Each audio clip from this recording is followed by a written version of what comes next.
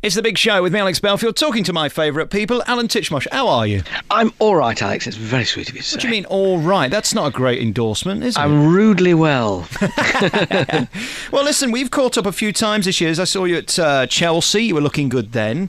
You were all dressed up in a suit, and you've been ever so busy. And that chat show of yours, I rather like. It's interesting, and it moves quickly, and you have good guests on. Congratulations. Well, thank you very much. Yes, it won't detain you too long if there's something on you don't like. Wait, rather like Frank Sinatra said, if you don't like the weather in Britain, wait a couple of minutes. It's good because, I mean, you get the best of them, really, don't you? And that's always nice when people want to come on your show. Instead, unlike me, I have to beg and plead. Oh, no. I think it's the same everywhere, really. You just hope you get some decently engaging people. I mean, it's not so much just getting big names. It's getting people that are interesting. I mean, I had on the other day the chap from Dominic Brunt, who's the Paddy the vet in Emmerdale, a soap actor. And sometimes you think, oh, gosh, another soap star. And Dominic was an absolute star. He was wonderfully funny and amusing and engaging. And it doesn't matter who they are. If they're good contributors and they're good fun and people want to watch them, then that's all you ask, really. It's just that they should be enjoyable. Do you enjoy doing it? Love it. I mean, I've always liked talking to folk and listening to folk, which I think is quite important in a chat show.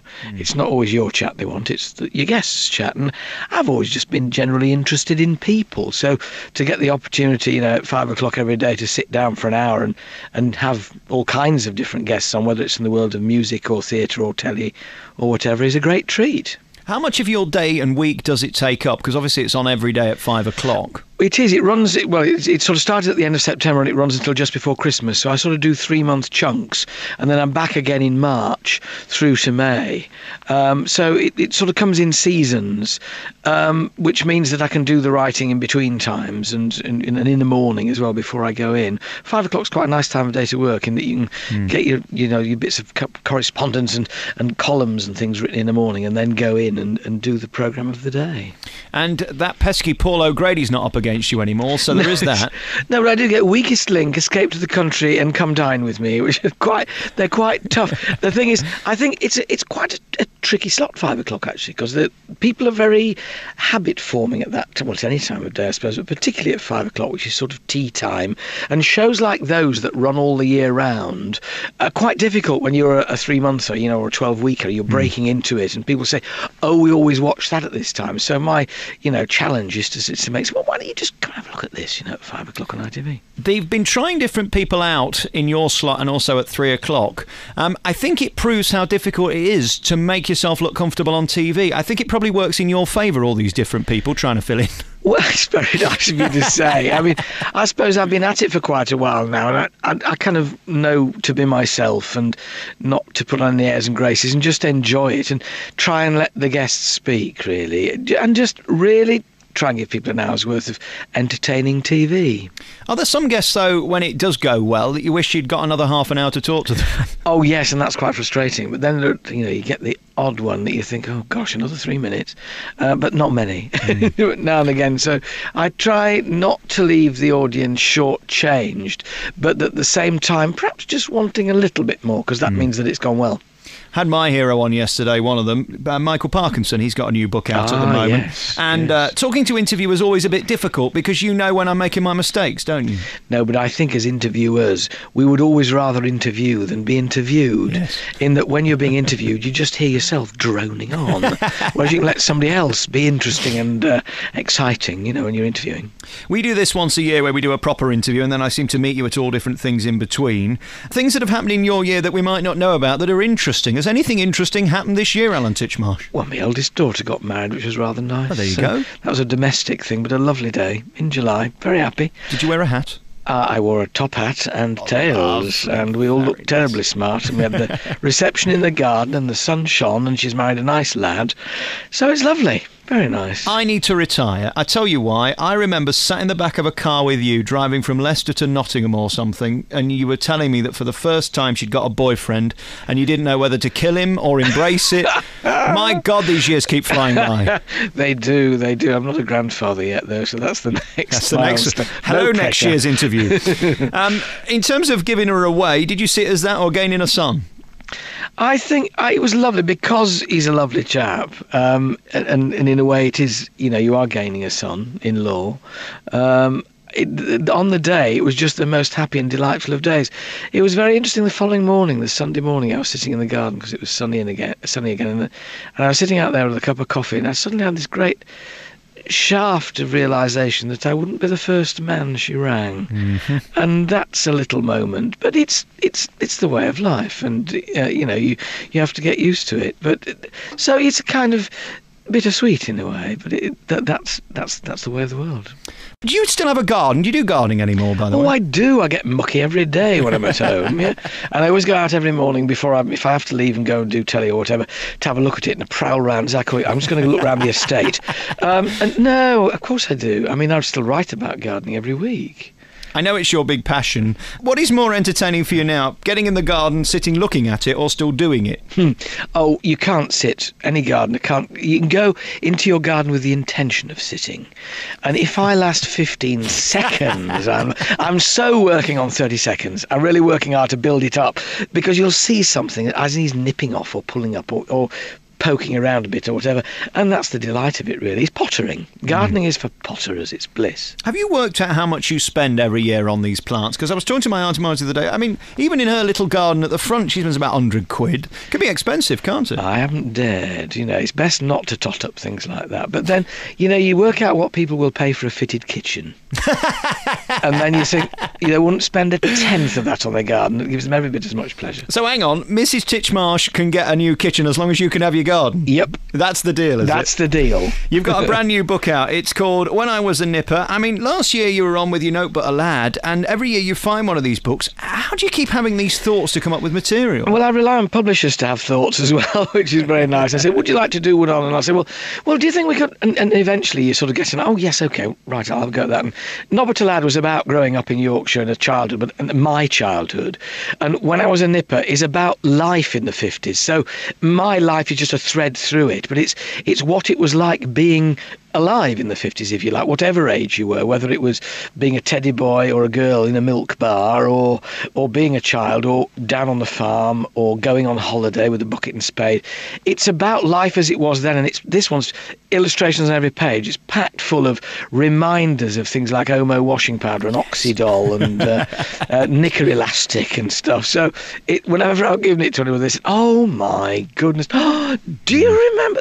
So that's great, when people have triggered their memories, really. You're right, it is beautifully illustrated. It must have taken someone forever. What do you do then? Do you give them the thoughts and put your bits in, and then they have to sort it all out? Well, they get the copy. I do all the words, give them the copy, and I gave them obviously some pictures from my childhood scrapbook of me growing up and what life was like around my family.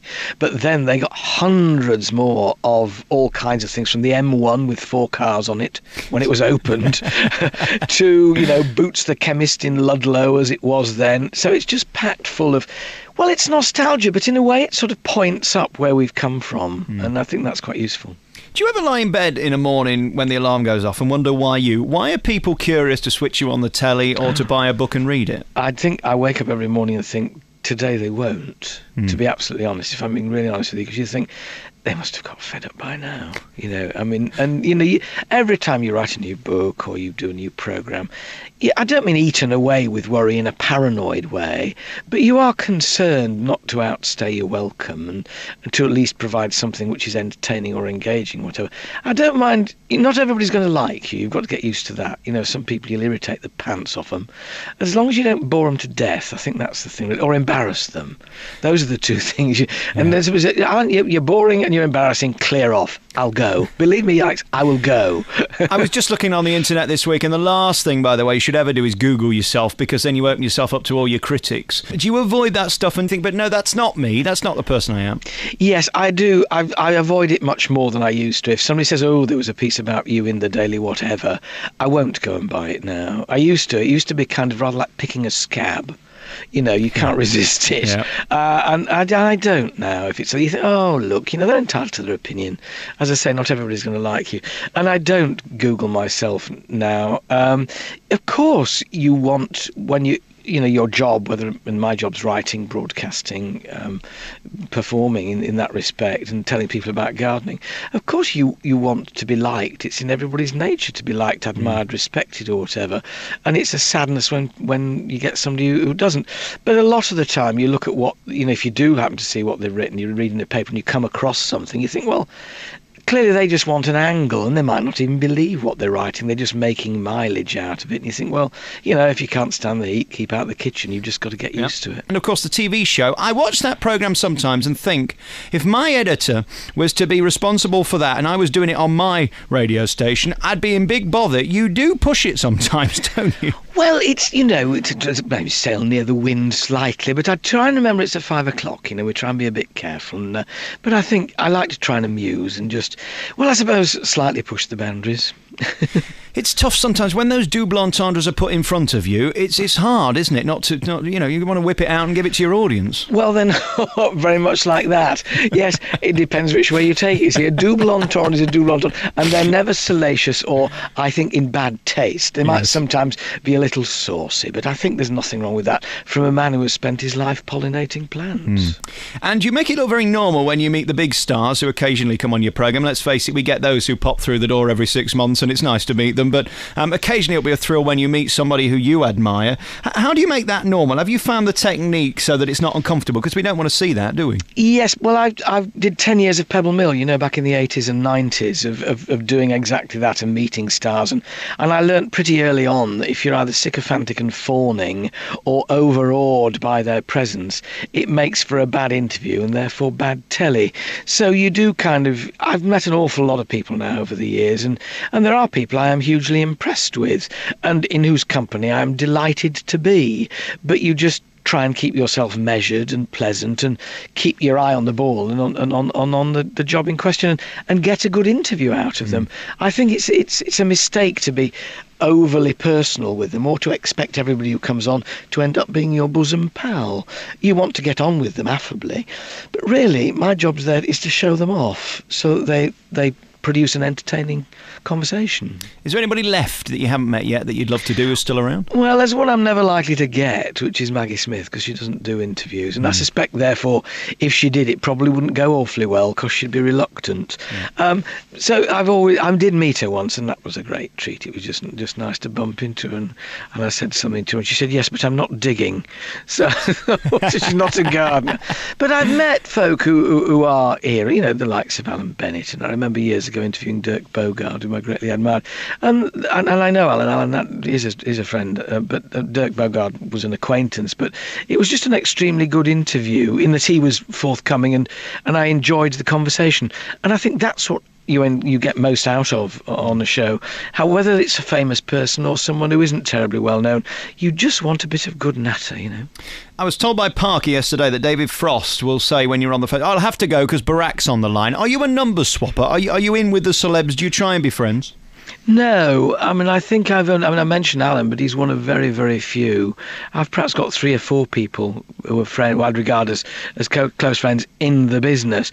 Most of my friends I've had for 30, 40 years, and they're people that I met in my 20s when I moved down south, and who, I married one of them, and we've got a fairly tight group of friends. So I'm not a red carpet man. I don't particularly enjoy going to premieres, and I don't tout my family as props. So, no, I'm a real person who happens to move in those circles, and I'll get on with anybody and everybody, from the butcher to the baker to the Hollywood star. But generally speaking, I think I'm probably more comfortable with the butcher and the baker. What a shame. I was going to ask you for your text number so we could, tweet occasionally or something. I never have time to tweet. No. And who's interested in the variety of soup I'm eating? Some people might be. And congratulations on giving the gorgeous Jane McDonald a gig, because she was telling me last week she does Fridays with you and she's loving it. That's nice. She's huge fun. It was very funny because Jane came on the first time she was on a Friday, and coming from the same sort of part of the world as I do, coming from up there, I was aware at the end of the programme, and I said to her, Jane, you don't have to be on your best behaviour on this programme. And I think rather like those was up there, when you go round to somebody's house that you've not been to before, you remember your serviette, yes, and don't lift your little finger up when you lift your cup. And I got the feeling on that first week that Jane was just sort of sizing me up and thinking, do I have to behave? And I said to her, and she came on the phone Friday, Jane, just be yourself, love, it's fine. And we're away now, and she's having, I hope, a whale of a time. She's great company. Well, and she'll say it as it is, won't she? And that's what you need on your That's programme. what You you don't want want. shrinking violets, do you? No. You don't want somebody who says yes, no, and thank you very much. No, it's participation's the game. Listen, it's always nice to talk to you. I suppose we'll meet again next year when you're Grandad Alan. Steady. Don't put any pressure. Alan Titchmarsh, lovely to talk to you as always. When I Was a Nipper is the new book. It's out now, and beautifully illustrated and always entertaining as you are. Thanks for doing the programme again. Thanks, Alex. Nice to be with you.